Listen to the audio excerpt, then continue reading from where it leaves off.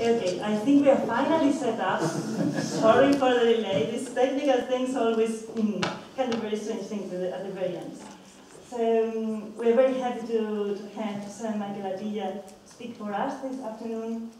Sir Michael Atiyah was himself a PhD student at Cambridge many years ago, in the 50s. And he later became professor first in Oxford, and later in Cambridge. He was actually master of Trinity College in Cambridge. And in 1997, he came to Edinburgh as an honorary professor. So, well, as you know, Sir Michael Atiyah's works have been very influential, and well, the range of topics is really amazing. So when his collected works were first published, I think it was in the 90s, if I'm right, it was already 6 volumes. And if they were to be published again, I'm sure it would have some 7th volume already. So it's a very, very productive mathematical life. He also has very distinguished prizes, like the Fields Medal, and he also has an Abel Prize for his collaboration with Singer. And well, very recently we have had his the Lily Atiyah and Michael Atiyah Portrait Gallery inaugurated in JCMB, back where we are having the conference. And well, I was very glad this morning to see some of you already playing with the gallery and pressing buttons, checking out all the mathematicians, and it has been a real huge project that has been developed during this year. And it was inaugurated on St. Michael's birthday, which was quite recently. So, well, this lecture is going to be a little bit about all the mathematicians in the gallery. And I hope you will enjoy it, and that you will enjoy continuing playing with the gallery during the breaks. So, up to Michael Atiyah. Michael? Thank you. Thank you for solving all the technical problems. I'm glad you have such a powerful team of assistants. Very nice to be addressing a group of young mathematicians who, of course, are the people who will push forward the frontiers of mathematics in the future. The theme of my talk, given mathematicians I have known, I want to emphasize 2 things really. One is the historical perspective of mathematics, how far back in the past it goes, the ideas, and secondly, the fact that mathematics is actually created by people. Mathematics isn't always there. Every bit of mathematics had to be first thought of by some person and then passed on and from generation to generation. So you have to think of mathematics as an ongoing operation from the past to the present, and you take it into the future. So and then my personal story about it, the mathematicians I've known quite a lot of mathematicians, I've lived quite a long time, so my memory, the mathematicians I talk about, for example, I think the oldest person I met was born in 1885, already takes you back quite 150 years really.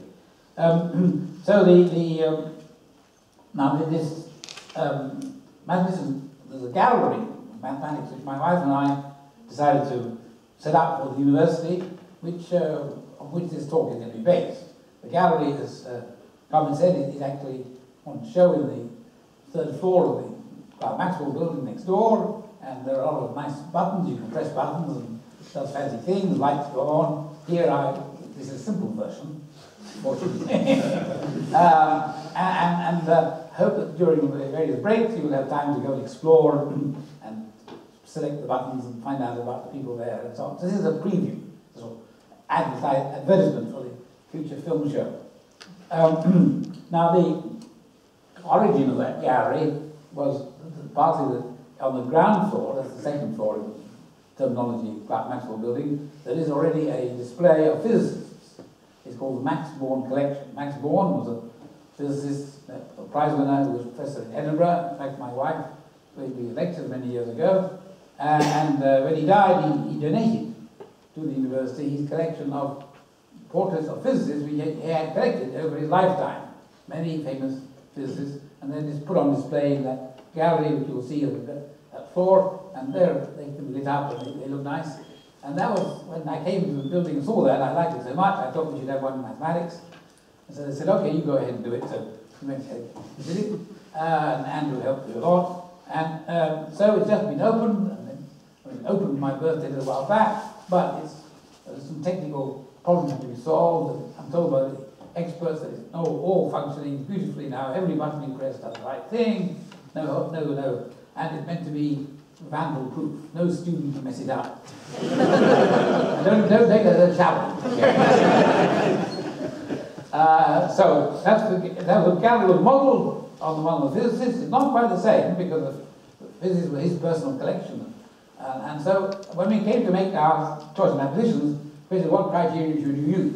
We had a limited number, 70 is quite a lot. And how do you pick 70 mathematicians from all over the world, from all periods of time? It's almost impossible.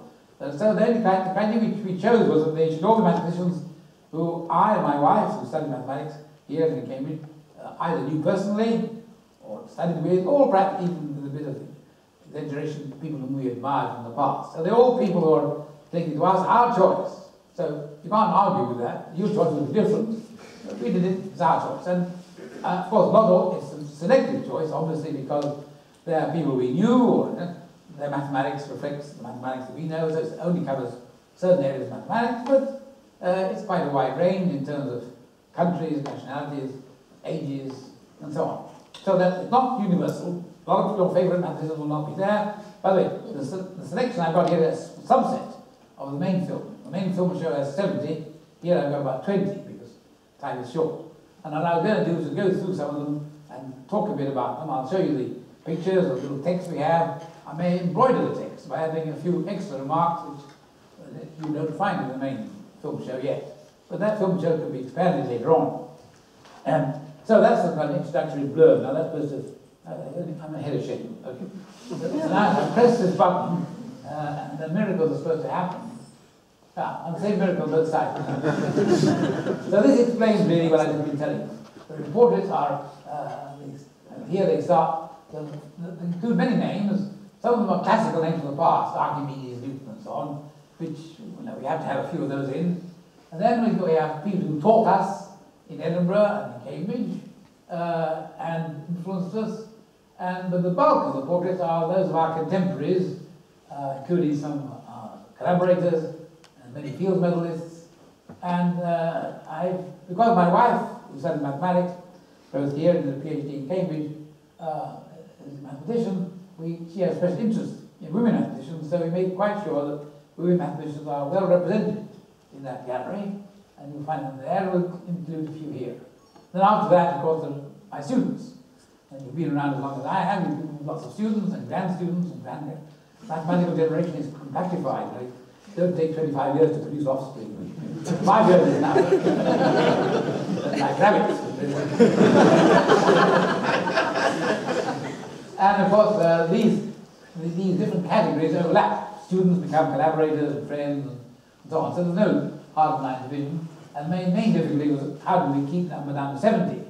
When we got to 70, I was very relieved, but then I said, I've forgotten old so-and-so. So we had to put in him, and so we have to kick somebody out. Now, that's the hard bit. I cheated a few times by doubling up, squeezing two to say under some guy. You'll see if you do that. But it could be modified in the future, of course. Perhaps there'll be room for expansion. So that's the overall introductory text. Now, having selected my group of 20 or so to talk about here today, I thought I had to put in some kind of coherent groups to give them a bit of, not just an alphabetical list. So first of all, I picked the classical ones, the ones from the past. These are people I know of, I didn't know. And I've selected them because they represent the kind of mathematics that I like and enjoy doing. I could have chosen many more. Of course, this is a subset of the main collection. So the classical ones, well, I started off with Euler. Picture, no, you see, Euler there is behind you. There's Euler picture here in the text of Euler. Euler was, well, you see the thing, he liked to work for emperors, empresses or emperors. So when Catherine the Great invited him to St. Petersburg, he went to St. Petersburg. When Frederick the Great invited him to Berlin, he went to Berlin. And that was about the only emperors who were around at the time. Anyway, and Euler's name appears in almost every branch of mathematics, and even things that he invented you don't have his name, for example, he was the first person to produce the symbols for E and pi. We don't call them Euler's pi or Euler's E, it's E and pi. But I think I'd like to point out the one thing. He made many formulas, but I think the one he made his name on was this little formula here. The sum of 1 over n squared over integers is pi squared over 6. People, of course, knew that summing 1 over n diverges. The 1 over n squared converges. The question is, what's the answer? And it's a famous problem posed by the Bernoulli. And Euler solved it and made him famous as a result of solving this formula. It's a beautiful formula. I mean, if you did nothing else in mathematics, to have found that formula would guarantee you fame forever afterwards. But if you're the kind of guy who finds that formula, you find a lot more. And also you find the formula relating the exponential function to the trigonometric functions. I think if you don't know this formula, or haven't seen it, or don't know it, I would try to challenge, see if you can prove it. Pretend you're back in the 18th century, you've solved this problem, and you want to make your name big. See if you can find a proof of that formula.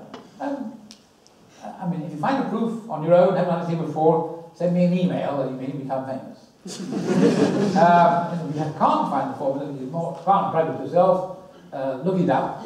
And there are a lot of proofs, and then beautiful proofs. But it is the beginning of the whole development of mathematics that starts with this formula.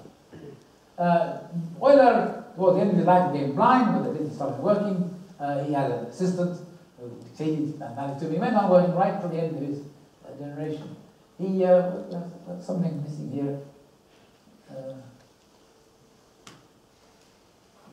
Anyway, his publications run into something like, which is now being produced, edited, something like 73 volumes. That's the amount of mathematics. He generated a vast amount of mathematics, and that's it. They're still working on them, I think, still editing them now. So, of course, I skipped a few of them in the main gallery, start with Newton, or go back to Archimedes. But here we start with Euler. It's the classical period of mathematics. Large amounts of mathematics began with Euler. Then we move on to a very different character, Abel. Niels Henrik Abel, who was Norwegian. He was the first of the new generation of Norwegians, independent Norway, essentially. He was the first student, mathematician they produced, and he became famous for his name. I say he attached to many things because he did many things, but also he had a kind of name that lent itself to being an adjective. Obedient is a nice short adjective. You can't make risky an adjective. You have to choose the right name to be turned into an adjective. So obedient is very great. You have obedient groups, obedient intervals, obedient categories, and they're nice and short, and so snappy. But it indicates I think Abel I would describe as the first modern mathematician. Euler was a classical mathematician. Gauss was also a scientific period. Abel followed Gauss, was the first really modern mathematician in the sense that he studied things in degree of generality, he went to the heart of things and laid the foundation stones for mathematics of hundreds of years later. Abel died of tuberculosis at the age of 27, very young. He, of course, became famous for having shown that the quintic equation was insoluble in by radicals, and just at the end of his life, he was awarded a professorship, but he wasn't too ill to take it up. And if he hadn't died at the age of 27, he would certainly be the successor of Gauss, in mathematical terms. But even dying at a young age, he left behind work of enormous importance. And that's why his name is attached to the Abel Prize in Norway now. He was really a famous mathematician right at the beginning of the 19th century who laid the foundation of modern mathematics. Ah, yes. Riemann. So jumping to the time lag. Now moving on to Riemann. Riemann was, he shared with Abel, he died young, apparently, he died at the age of 40, of tuberculosis also. He studied in Göttingen with Gauss, and his name is attached to many things, as you see. Riemannian manifold, Riemann surfaces, the Riemann hypothesis, the Riemann-Rockfield, and Riemann-Hilbert problem. There are so many things attached to Riemann's name. It's very convenient to have a second party So you can distinguish between which theorem you're talking about. The rock is not very well known, but it's very convenient to have a second bit. Hilbert is well known, that's okay. But anyway, it helps to tell you what he worked on. He, in his probably most famous for developing Riemannian geometry, and his work on different Riemannian geometry was as a challenge problem. When you take a thesis in Germany in those days until now, you were given a subsidiary topic to sort of just show that you weren't narrow specialists. And his subsidiary topic was given to him by Gauss, which was to look at the foundations of geometry. And we looked at the foundations of geometry, he invented Riemannian geometry. It was called small sideline, which he did in his spare time. And the foundations for an awful lot followed, including Einstein's theory. Now, unlike oil, this is very important when you think about mathematicians, they're not the same. Now, looking around the room, I can see that you're not all the same. Some old, some young, some male, some female, some brilliant, some not so brilliant. And they all contribute in different ways. Euler, I told you, produced 73 volumes. Riemann's collected works take 1 volume. But each volume, each chapter of that volume opened an entire door of mathematics. So quality counts as much as quantity. Euler had quality as well, but Riemann concentrated on quality, and it's a very, very small book. I've got his collected works. It's very it takes an inch on the shell space. So Riemann I regard as the natural successor of Abel. He took Abel's ideas of algebraic functions, integrals, generalized them semantically, laid the foundations of topology in connection with Riemann surfaces, and did a lot of other things, of course, as well, following from Euler, the Riemann zeta function. So he was the second modern mathematician in my sense. Now Hamilton comes from a different school. He wasn't continental, he was an Irish mathematician, but he was a prodigy, infant prodigy. Now again, some mathematicians start life as prodigies, do six things, some are rather late maturers, let's say. And if you haven't become famous already at the age of 25, don't worry, there's time yet. And Hamilton was a prodigy. At the age of 11, he spoke 10, 15 languages, including Sanskrit and Greek and Hebrew. His father boasted about his son and said he can speak all these languages very fluently, which I think was a bit of a stretching the point. There weren't many people to speak Sanskrit to in Dublin. And then when he now started on Chinese, he had difficulty getting a good Chinese book in Dublin. So anyway, he was a prodigy. He spoke all these languages. He also wrote poetry. He was a friend of the poets, Wordsworth and Coleridge, and one day he wrote to Wordsworth. He sent him one of his latest poems. He said he wasn't sure whether he wanted to become a poet or a mathematician. Wordsworth advised him. Well, fortunately, Wordsworth gave the right advice. He said, your poem is quite good, but I will stick to mathematics. But he was serious about it. He did think about the idea. Well, he's famous for many things. He first predicting what's called conical refraction, which I won't go into, but it made his name. Again, people discovered experimentally what he predicted. Just a few months afterwards, he became famous. He was appointed as professor of Royal Astronomer Royal for Ireland before he finished his undergraduate degree, and he held that job for his life. He became famous later on for, of course, Hamiltonian mechanics, his foundation also of quantum mechanics, and he also invented quaternions, which I think many people disregarded as a waste of his time and talents, but in fact, in my view, they were not. They were a really fundamental pioneering discovery. Non-cumulative algebra came out of them, Lie groups came out of them, and they've now become very fashionable again in terms of modern day physics.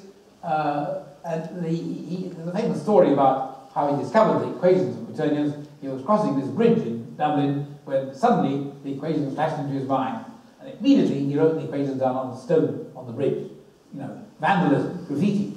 You could in jail now, but well, the story may not be entirely true, but if you go to the bridge, you'll find the inscription is there, showing he didn't actually do it himself. I mean, he noted it down and somebody else instructed. He also, by the way, in a famous paper in 1846, showed the relationship between quaternions to physics which he noticed that you write down a combination of quaternions with partial derivatives x, y, and z, then you square, you get a first order operator, which you square it, gives you the Laplace operator. He said this should have fundamental importance in physics. And that was about 100 years, or nearly 100 years before Dirac discovered the operator, which is now called the Dirac operator, is fundamental in quantum physics. So he was very far-sighted.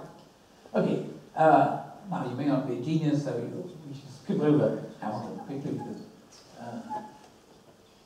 Lefschetz. Now here we get to much more recent here. Lefschetz is, I didn't meet Lefschetz, I knew him in Princeton when I first went there. He was a very strong personality. To tell you he was a strong personality, he started life as an electrical engineer. Then in a lab accident, he lost both his hands. Well, that might have put some people off. But in this case, it made it clear he couldn't become a practical engineer, so he turned himself into a mathematician. And he became a famous mathematician. So that's tough for him. And he had a sort of hook. The days before modern technology, he had a sort of hook on the end which he covered in the glove. So he couldn't shake hands with it very well. And what Lefschetz did was take the work of Riemann, Hubble, and generalize it to more dimensions, more variables, functions of several variables. And he realized that when you go from 2 dimensions to higher dimensions, you need to have much more complicated machinery to understand multiple integrals, and therefore there was a need to develop a technology, which is what became topology. He laid the foundations for topology in order to do algebraic geometry and functions of simple complex variables, and that became, he was a really pioneer. He spent a lot of his time, before he went to Princeton, he spent his time in Kansas. Now you may not know that Kansas is a famous place in America. It was right in the middle of America, way off. I once did a big tour of America, and I described it as a circle around the United States, center Kansas City, radius 1,000 miles. That way we cover quite a lot of the United States. And he said that he spent about 12 years in Kansas, very quiet place. In those days it was difficult to get a good job, even if you were somebody like Lefschetz. And he said it was the best time of his life because nobody disturbed him. He got on with his thinking, and he did all his great work there. So isolation for Lefschetz was actually great. Of course, you take that with a pinch of salt, because here we have institutes now, we bring people together, we think that makes great progress, but sometimes isolation is good as a help. Hermann Weyl. Hermann Weyl was more or less contemporary Lefschetz. He was, in my view, the great mathematician of his era, and the one I admired most. He covered a wide range of things in mathematics, and made fundamental contributions to all of them. But above all, he was a stylist. He wrote beautiful mathematics in a beautiful language. First he wrote in German, and then he wrote in English. And even when he wrote in English, he wrote beautifully. In his book on classical groups, there's an introduction which said he apologizes that he has to write in a foreign language, and so he has to make allowances. And the way he puts it is, he said, I have to write in a language not sung by the gods of my cradle. Well, if you're a poet like that. So he was a great son, and his mathematics is beautiful. He did famous for the theory of representation of compact groups and contributions to many other things. He made a fundamental connection between the vibrations of mechanical systems, eigenvalues of operators, which is the link between classical and quantum mechanics. He enormous amount. And I did actually meet him once. Well, meet him is an exaggeration. I was in the audience, like you all met me. I was in the audience, and in fact, it was 1954. I was a second-year graduate student, like many of you are now, and I went to that congress, and he was giving the address, and he was presenting the field medals. So there were 2 field medals at the time, Sarah Kadira, and I heard him talk, and you could tell he was. I would have met him when I went to Princeton the following year. He just died before I got there. But I did actually have an interesting connection with him indirectly. The US National Academy of Sciences produces memoirs, biographical memoirs of famous people there when they die, not only in mathematics, but in all fields. But for some reason, Weyl got forgotten or omitted. Well, probably what happened is they asked somebody to write the memoir, and the guy went on and on and on, and died, nothing happened. So eventually they asked me, 50 years later. So I had to write an obituary 50 years after the person had died. Which is rather unusual. But it had the advantage that you didn't have to predict what the work this person had done, what influence it would have. You could look over the last years and see what it had done. And that was great. So you look back at 50 years, say Hermann Weyl predicted this, he did the first of this. So in a way, it was an interesting exercise. You might like to read it and find out more about him. Now, that was the classical group. I better hurry up. Now, I want to move on to the second group, the French school. French mathematics, always great. France was a great centre of mathematics all centuries past, but in particular, the period after the war, when I was a student, it had a tremendous flourishing. But before that, let me take you back to one of the founders of mathematics of the previous era, Élie Cartan. He was founder of modern differential geometry and many things, also with Lie groups. He helped classify Lie groups. He was a very major figure. In the First World War, as you may know, large number of French mathematicians died young, killed in the war. 3/4 or half the best students would die.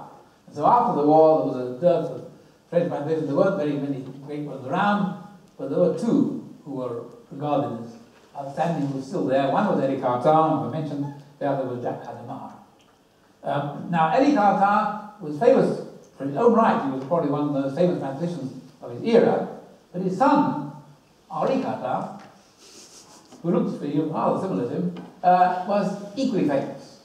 And he was the leader of the French group after the war. He taught in École Normale, he had brilliant students like Serre and Marie Tom, and he developed the global theory of several complex variables, building on the foundations by Leray and so on. He was also, the last sentence there, I'd like to point out, he was, after the First World War, French mathematicians totally cold-shouldered the German mathematicians.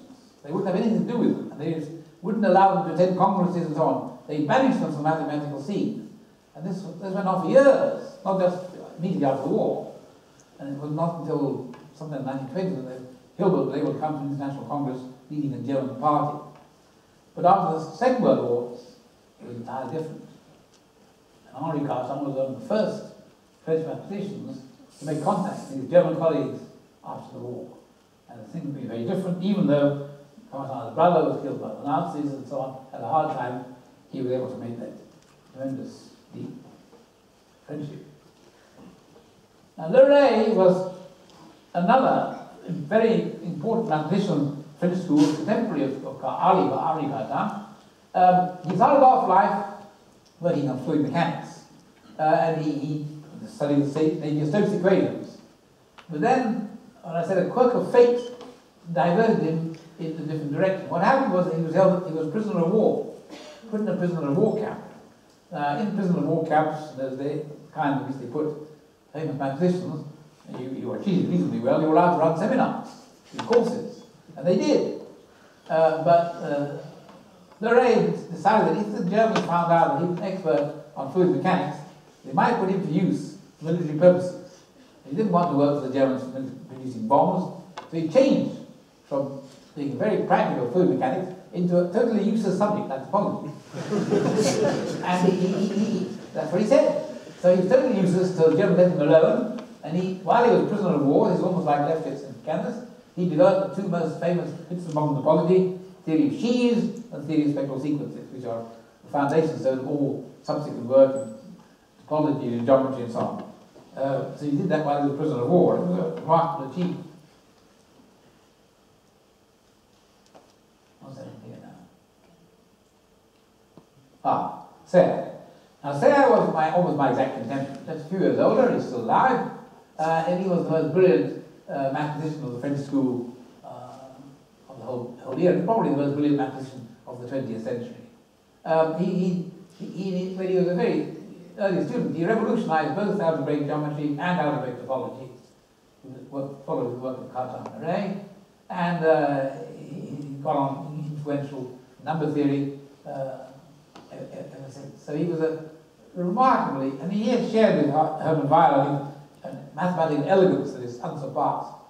What he writes is beautifully written. Not only the content, but the style is perfect. He's one of the people I really admire most in mathematics.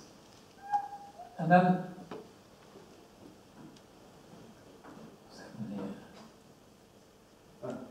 here we go. Then, more or less at the same time as Serre appeared on the scene, or just a few years later, came Alexander Grothendieck. Grothendieck was a totally different character, a unique character. There's nobody that's ever been like Grothendieck before. I can't tell you all about Grothendieck. There's a 4-volume biography of Grothendieck being written. Part of it's been written, some of it's yet to be written by 2 authors, and it tells you his complete history, his background. His parents were anarchists who fought in the Spanish Civil War and Nazis. He was of Russian origin, German origin, educated in France. When I knew him, he was in his heyday as a mathematician. He developed fantastic general ideas in algebraic geometry, would revolutionize the subject, following on from Serre, and he had a group of disciples.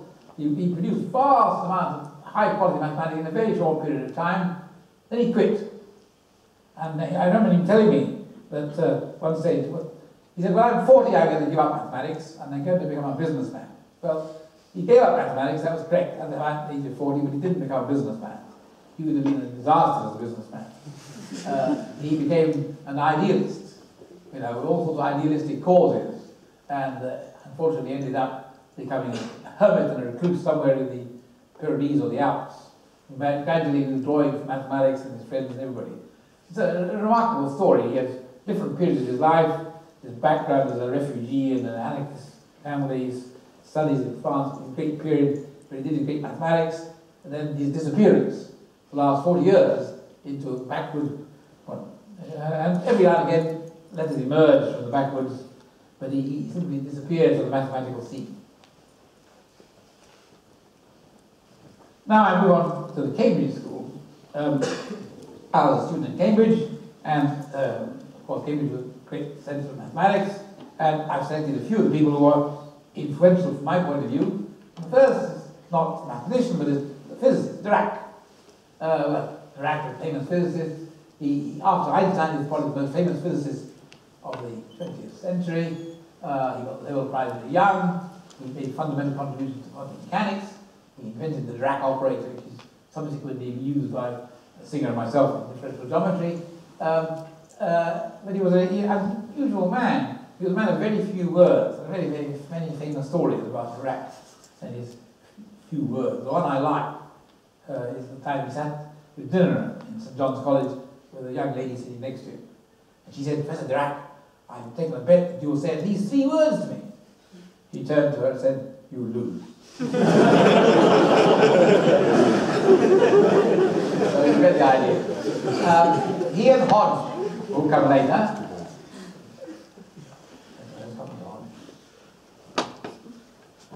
Hodge was my supervisor, PhD supervisor, and he was an exact contemporary of Dirac.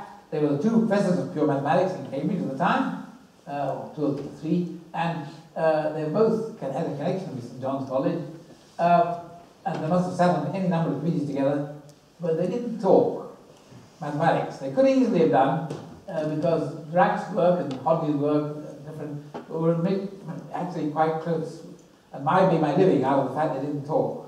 If they talked to each other, I would have had nothing to do. But the reason they didn't talk was simply that Dirac didn't talk to anybody. It didn't make any distinction to my Hodge rather. Anyway, that's a part of the story of Cambridge mathematics. Now, at the same time as Hodge, there was another geometer who taught me when I was a student, called Todd. There he is. A very different sort of man altogether. Hodge, you can see in his picture, was a very genial, friendly, outward-going extrovert. Todd was the other way around, very introverted. When I used to go to him for his supervisions, when we came to the end of our problems, there would be deathly silence. And the silence would go on for 10 minutes until the supervisor was over. So after the first supervision, I went prepared with more work to keep him busy. He was quite a nice man in his way. He was very, very socially close. He never became a fellow of Trinity College because they didn't like him. But he flourished when he became a fellow of Downing College. And he's famous now for the Todd polynomial, which he invented and played a very important role in the development of algebraic geometry. Now, the next one I move on to is Roger Penrose, who was my exact contemporary as a graduate student in Cambridge, and he even started working with me in parallel with Hodge. Then he switched to work with Todd. He was an algebraic geometer in those days. So then we drifted apart, he became a physicist. We met up again in Oxford many years later. His physics and my mathematics interacted again. So we've been close together, but he's a very original thinker. I describe him somewhere as a prolific author of books on physics and consciousness for the general public. He produced these non-periodic tilings. You've probably seen a beautiful decoration. They're tilings that don't repeat. They have marvelous, interesting arithmetical properties. He told me he did that while doodling, while visiting a sick friend in hospital. So you always make use of your spare time if you're a mathematician. And they're apparently relevant to things called quasi-crystals, which are, crystallography tells you crystals have its own forms, this is by group theory. So there's something called quasi-crystals, of which the Penrose tilings are an example. And then there's Simon Donaldson. I picked these names out of the Cambridge group. They're geometers of various kinds. Simon Donaldson was my student, so I jumped to the next generation. And when he was a second year undergraduate, like many of you are, he discovered something that made him world famous. And he's gone on since then. He became a professor at an incredibly young age. And what he did was to revolutionize our understanding of 4 dimensions. And 4 dimensions is a pretty important number. Space-time added to 4 dimensions. And he opened up the door there with totally unexpected and surprising, and probably his discovery, I think, was probably one of the main highlights of 20th century mathematics. There's no question about it. And it's still going on. See, geometers have studied, dimension 1 is hardly geometry, it's just a line, or a circle. Dimension 2 becomes surfaces, Riemann surfaces. It took a century, Abel, Riemann, and so on, to develop that. Dimension 3 is much similar to dimension 2, but much harder. It was only finally put to rest by famous Russian mathematician Perelman, that he solved the famous Poincare conjecture a short while later, a few years ago, and was entitled to collect $1 million cash prize, which he turned down, being a very noble mathematician. I'm sure you'll all follow suit. And dimension 4 comes after 3, and it's very closely connected with 3, just like 3 can be 2 little links, but it's much deeper, much harder. We are only at the beginning of understanding 4-dimensional geometry. That door was opened by Simon Donaldson. So he opened 4-dimensional geometry like Abel and Riemann opened Riemann surface theory. And we've got probably 50 years at least to go before we have a good understanding of 4-dimensional geometry, which is a remarkable achievement. Now there's the Russian school. Russia has always had a strong school of mathematics. Lobachevsky and going back. Euler went there, and president in the academy, so a lot of mathematical studies are back. And the Russian school, the ones I came across in my time, the biggest figure was Gelfand. There he is. There, as in his honorary degree down at Oxford. I managed to get him an honorary degree at Oxford, and he turned up for it, although technically a bit late. And that was the first time he'd been allowed out of Russia. And I was told that the only way you could get him out of Russia was to give him an honorary degree. And we looked up people who got honorary degree. When we wrote to the Russians, telling them we got honorary degree, there were only 6 Russians who previously had an honorary degree. The first one was Tchaikovsky. They heard about him, so they let Gelfand down. So it required that kind of effort. His seminar in Moscow was a quite unique affair. It attracted students from all over Russia, Moscow. They came from miles away in all sorts of different fields, big crowds. The seminar went on for 2 or 3 hours in the evenings. He dominated it, and when the students went through it, it was a sort of almost it's a kind of prison you have to go through to get out the other side. It was a tough training ground for mathematicians, and his influence was he did fundamental work on Barak algebras and fundamental theorem there, and also the representations of infinite dimensional groups, infinite dimensional Lie groups. Hermann Bahr got the theory of compact groups. Gelfand started with the theory of really infinite dimensional groups, did large amounts of work in there, which was followed up by Harry Chapman and others. So he was a remarkable figure, and all Russian mathematicians, most of them are either disciples or him, or some disciples of disciples. What's happened now?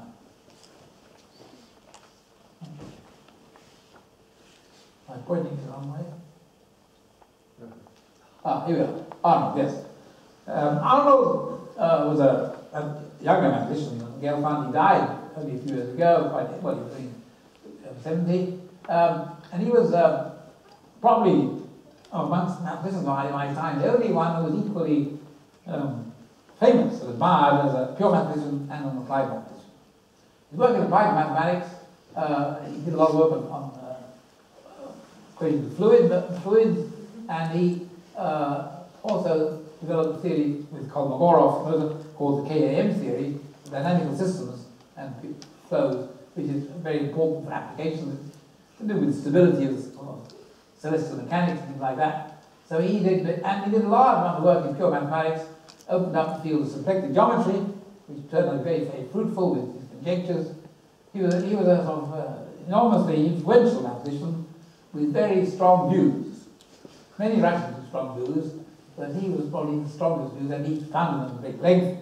He didn't think much of American, although he spent a lot of time on education, for example, or even, well, he had strong views on everything.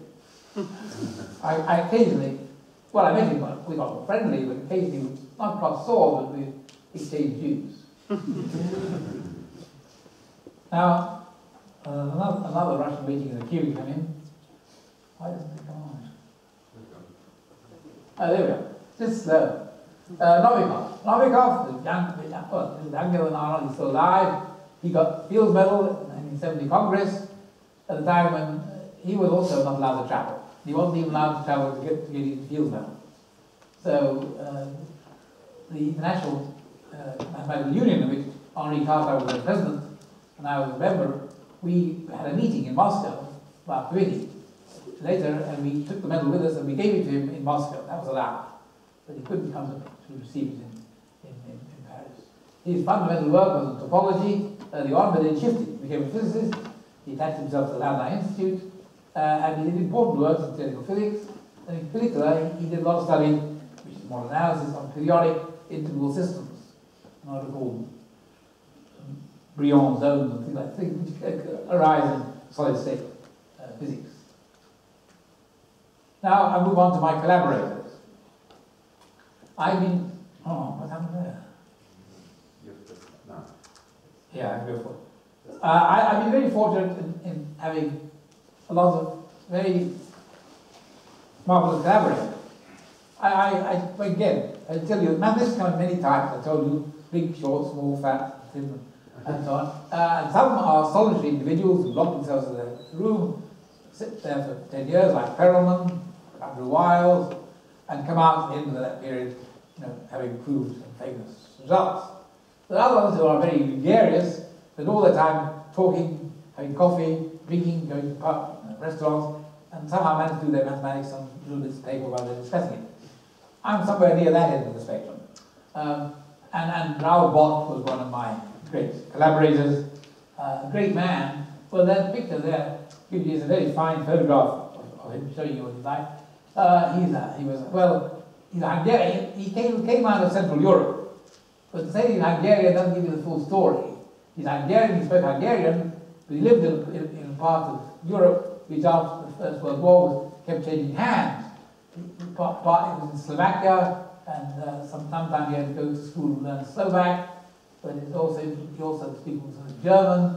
So he spoke every language you can think of in Central Europe before he came to England and America to learn English. So his English was the last of the languages he learned, but he spoke fluent Hungarian, Slovak, German, so on. And his contribution was to apply Morse theory, which we developed, Master Morse critical point theory, at the context of Lie groups, and derive beautiful theorems about topology of Lie groups using this analysis of Morse theory. One famous of which was his discovery of the famous periodicity theorems, the fact that the homotopy topology, the homotopy groups of the classical groups, the unity group, orthogonal group, symplectic group, for large values, large matrices, are periodic, with period either 2 or 8, depending which case you're in. This was a fantastic discovery because it was totally unexpected and in fact contradicted previous results. And there's a nice story that when there was first contradiction was discovered between Bott's results and results of the other topologists, Serre said, then controversy was resolved when Bott was proved to be right. And Serre wrote to French Bott saying, quel dommage, what a pity, what a glory it would have been for topology to be the first person in mathematics to prove mathematics is inconsistent. Tongue-in-cheek remark. He was a famous episode. And he attracted many students because he was such a attractive personality. Two of whom, Smale and Cullen, became field medalists. He was a great character, much missed by all of us. And then, much more recently, Fritz Hislop, who died last year, was close to mean age. We worked together closely. He was a giant figure in German mathematics. He rebuilt German mathematics after the war, essentially, and after the division of Germany, reunification, he helped to bring Eastern German mathematics into the West. He was by far the most influential mathematician in Germany of his generation, and a very nice man at the same time. He achieves things not by force or arm twisting, but by diplomacy, finesse, and being friendly and nice. People didn't realize what he was doing. And the best example of that, when he organized these famous conferences, the Arbeitstagung in Bonn, they were meant to be, the conference program was meant to be decided democratically. First day, he would go out and we'd have people in the audience, and people suggested talks, whatever was most interesting, and by the end of the day, the program was decided, the people had taken sort of votes, guided democracy, you might call it, and then we walked out the door, we got the printed program. So it was a very skillful person.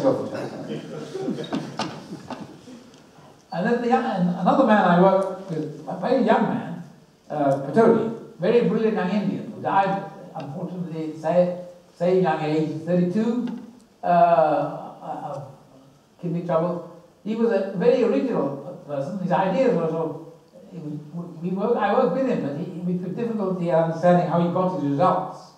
He had a certain amount of intuition technique.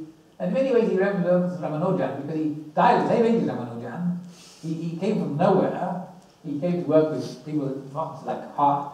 Ramanujan went to work with Hardy, and Patoli came to work with Boss, and then died at a very tragic age. But his ideas were very influential, and many of them taken on by physicists nowadays. A very sad case, but left a legacy behind him.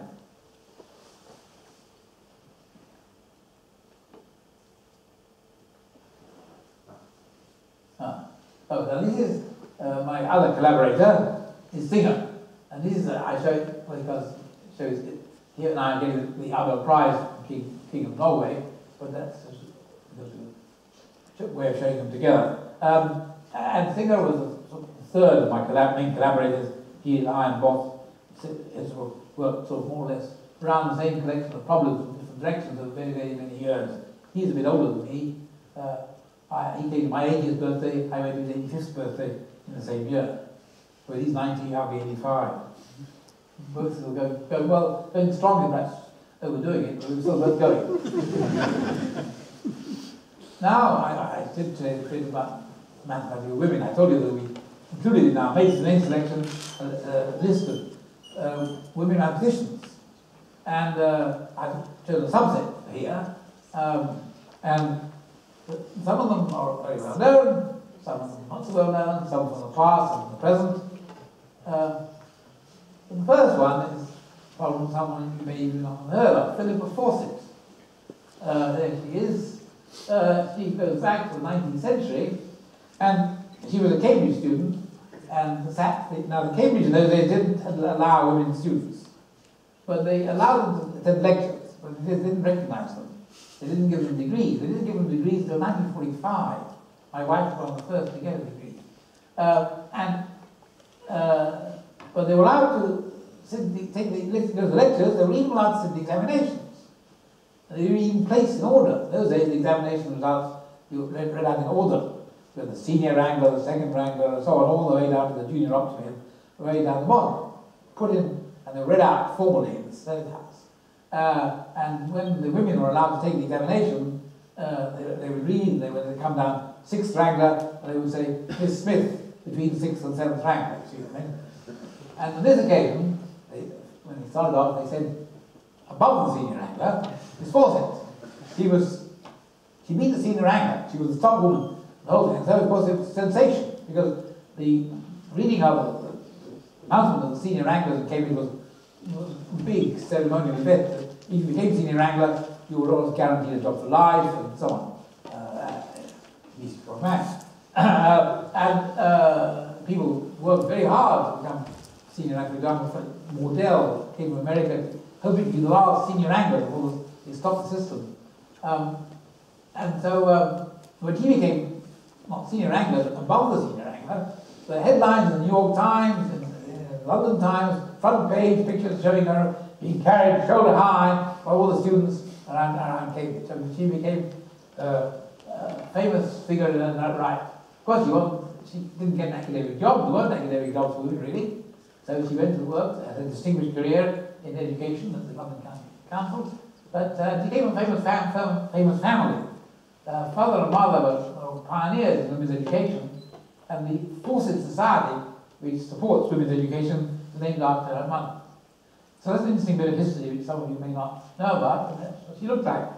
You can see from the dress that it's not the current period.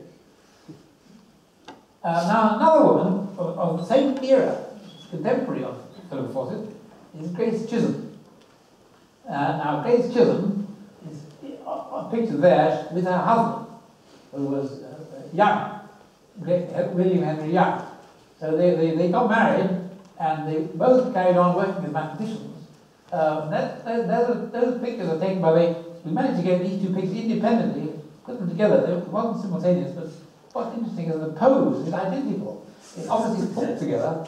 They must have looked at each other. What are you thinking of now? I think I just put them together. I think it's a prize-winning picture. Now they worked closely together, and she was the first graduate student to get a PhD in Göttingen.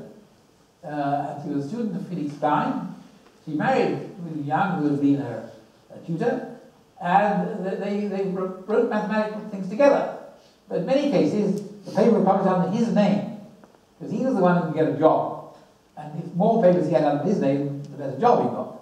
And the job gave the money, paid the family, and they had 6 children. So they had a busy life. 6 children, mathematics, so she didn't have an academic job. He had academic jobs, was peripatetic. He travelled around different places, and they all travelled with him. I met now this mathematical family. So they're 6 children. So one became a famous, well-known mathematician. He became a fellow at Trinity, and I met him when he came back for a feast at Trinity when he was 90. And I talked to him. He was in very good shape. He was there. And then his daughter, Sylvia Wiegand, is a professor of mathematics at the University of Nebraska, who I met when I went to Nebraska some years ago. So it's an interesting mathematical family. But anyway, this shows from that period, this is what women mathematicians did to make a living. You married a mathematical husband to money, or you got yourself an independent job outside the academic world. And then the third one I've selected is actually in the audience. I'm sorry to embarrass her, but they had to choose somebody contemporary. And there is Susan McDuff, who will lecture to you later on. And we had to include her husband as well, because you can't divide the picture in half. He's also a mathematician, so they're a bit like Chisholm Young. And so Luther is now one of the things Luther is a graduate of Edinburgh University. Then she went to Cambridge. She's a bit like my wife, who was in Edinburgh and Cambridge. She then studied in Moscow, and I'm sure she will be able to tell you about firsthand about the Gelfand seminars. She came under the influence of Gelfand. I'm not quite sure what that means exactly. She was a powerful personality, let's put it that way. And then she's been at Stony Brook, and now part of Columbia University. And she's made a lot of interesting work in synthetic geometry related to the Arnold trajectory, which I mentioned before. Now, I've got one more special picture to show you. Special for 2 reasons. Well, you see what the reasons are. There they are. There they are. Chern and Simons. Now, Chern is the, I guess you get the one on the left, obviously. He's a famous Chinese mathematician who came out of China and then went to Princeton in America, spent many years in America, became the first director of the MSRI in Berkeley, Then at advanced age, he returned to China and established an institute in his old university of Tianjin, and lived many years in China, modern times. I visited him in China several times, and I also visited last year the Chen Institute, which has been named after him. He was very influential because he'd been to school with all the top Chinese brass, so the Deng Xiaoping and Zhou Enlai. He knew all the top Chinese leaders. He could get money for supporting mathematics. And there's a grand new institute called the Chen Institute, which makes this sort of building look rather small.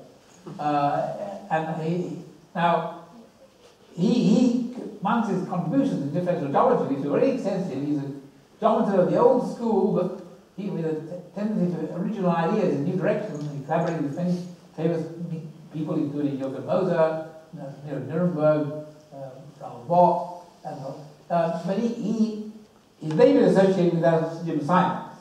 This is why they appear together. Jim Simons is another interesting character. He started life as a differential geometer, a friend of Chern's, and one day they wrote a joint paper together on something called Chern-Simons, invariant Chern-Simons theory.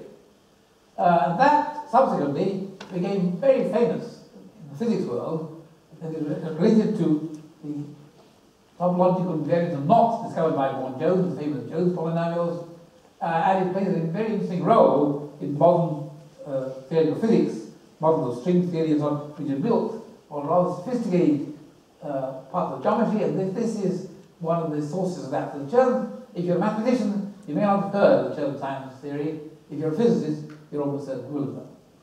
Now, after working with Chern, Simons took a different route.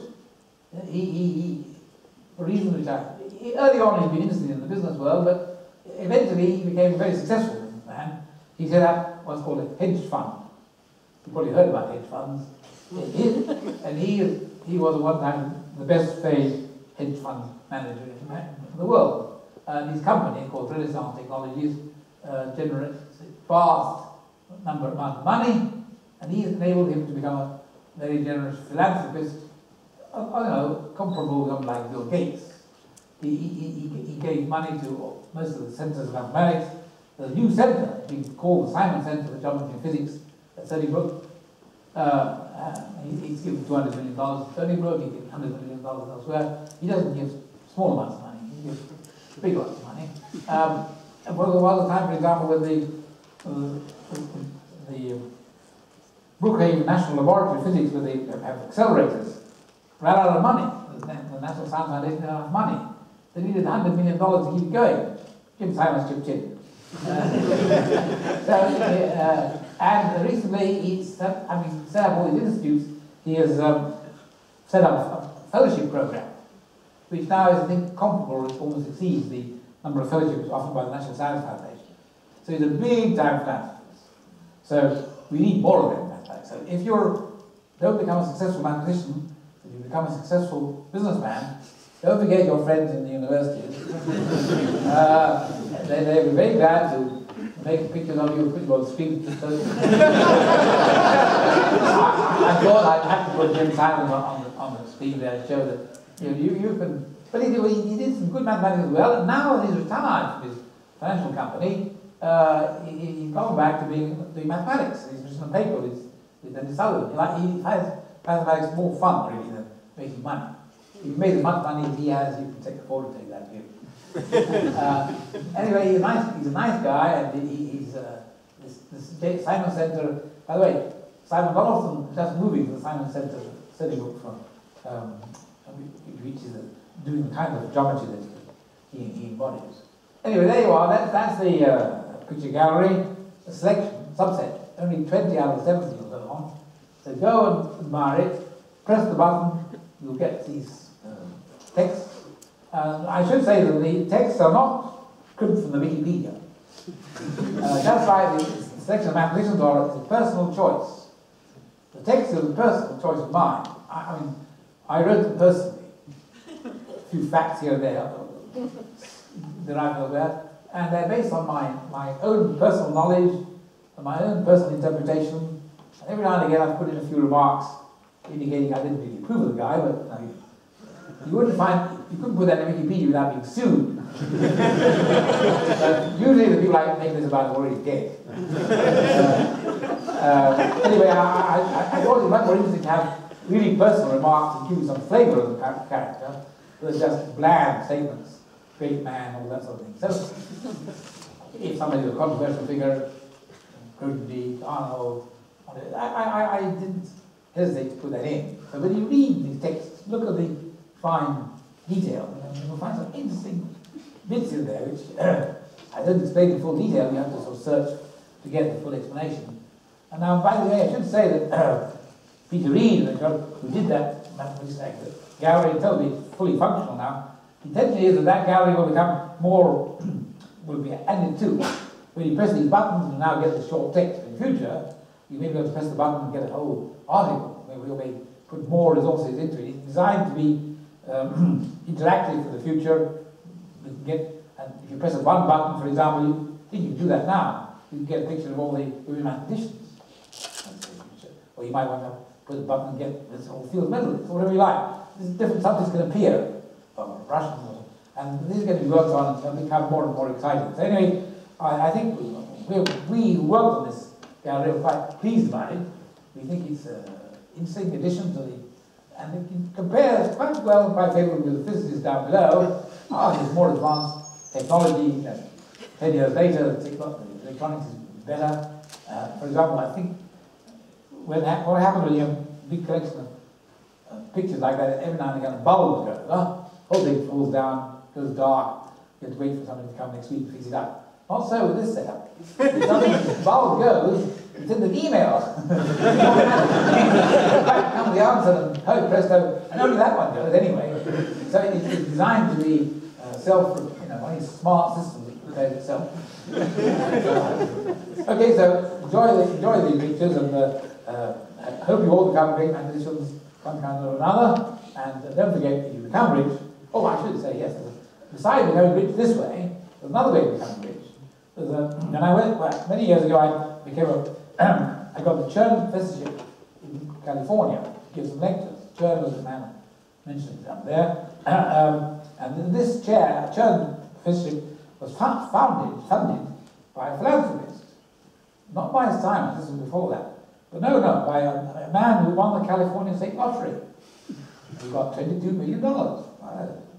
He got it only in installments. He got $1 million a year for 20 years, but never mind. And then, with a bit of that money, he funded this visiting professorship for Chern, someone to go and give lectures for a few years. And I got that. Now, the interesting thing is that when he was a student at Berkeley, he did mathematics. When he came to want to move on to do graduate work, he applied to Berkeley, and they turned him down. They thought he wasn't good enough. So, what did he do? He went along to Chern. He was a very friendly, nice man. And Chern said, well, we should give the guy a chance. So he allowed him to enter, he persuaded his colleagues they didn't have it. He got on, he got his PhD, and he went out, he did quite well in computer business. But he remembered that Chern was his friend. So when he got his money, it was called the Chern Professorship. So remember, as professors, when you have your graduate students, don't forget they might become wealthy businessmen, they might have lots of $1 million. Be friendly with them. Okay, thank you.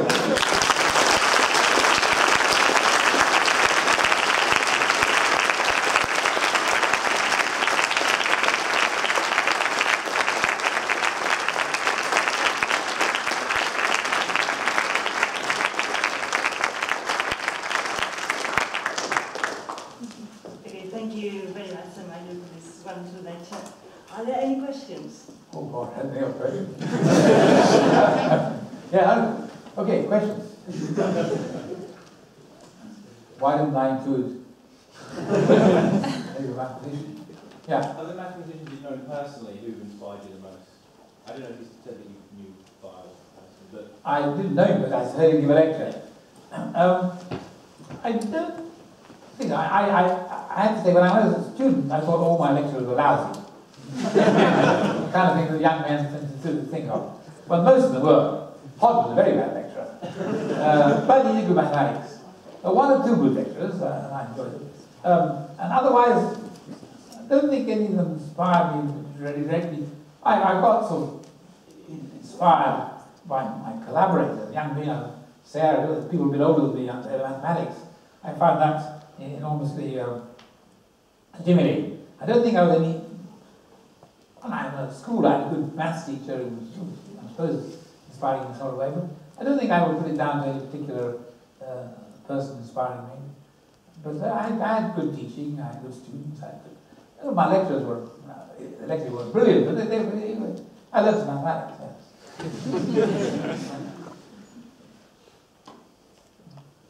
More questions?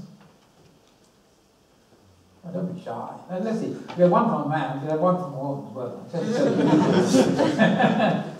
Equality of opportunity on that. No? No? Ah, you know. Any of the mathematicians that you had to leave out from the gallery because it had to be selective? Oh yes, of course. As I said, even my original list, I suddenly remembered I left out one of my friends. Then I had to find who to inject it very hard. And a lot of other people I could have added. I could make another list. But these are all people who are close to me in some mathematical sense. If I extend that boundary a little bit, back in time or in space or in field content, I can double that number easily. Yeah, we could certainly, it's meant to be a sample, not a, but it includes quite a few good people. I mean, no question of money. I think, like all people, you tend to think you lived in a golden age. When I was young, it was a great era. I'm sure everybody was the same. Your era that's the best era you was. Your friends are the best friends. And certainly my period, the mathematics, the mathematicians around Sarah, Dickens, all looked to me like great figures. I still do. But sometimes there's distortion of perspective. Different people come along with different perspectives, different ideas and things. But occasionally you're lucky. I mean, I think I was lucky because I came just after the war, and the war disturbed the education of many people. So when I was, for example, I went to Princeton for my PhD, it was a conglomeration of people who were many years apart. Bott, Singer, 5 years older than me, they'd done, well, Singer had been in the Navy, and then there was Sarah in France. I mean, there were a big collection which all came into some years because of the disturbance of the war and Britain had a very particular history. So, in that sense, it was an unusual period, but sure, there are other unusual periods for other reasons, and other wars, of course.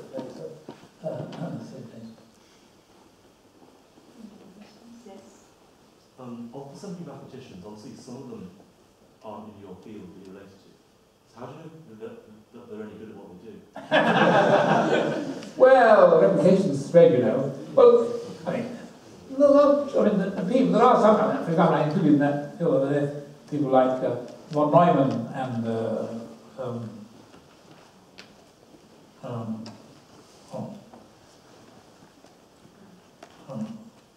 my name comes back. Alan Turing, yes. Thank you. So, of course, I didn't know. Von Neumann I almost knew. He was still alive when he was dying, but I knew of him through indirect. I read some of von Neumann's work. His work has overlapped some of mine. Turing, no, I didn't overlap. He was very different, but his influence on mathematics, logic, computing was so clear. So the question, and this European was 17, he was even more famous. Others, I think most people I mentioned there are people who everybody knows about Euler, who are useful. So there's a sort of automatic, even coming further down. I think all of the people with mathematics have had an impact, interacted with somewhere.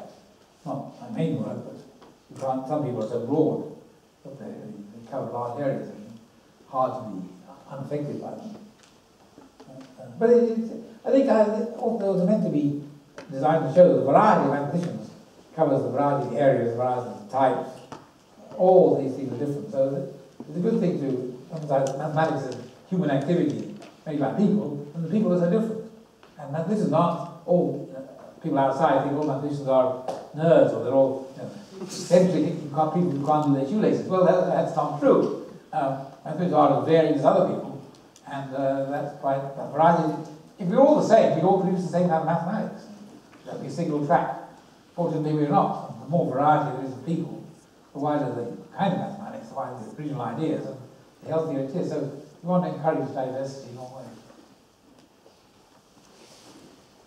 Okay, so just thanks Michael again.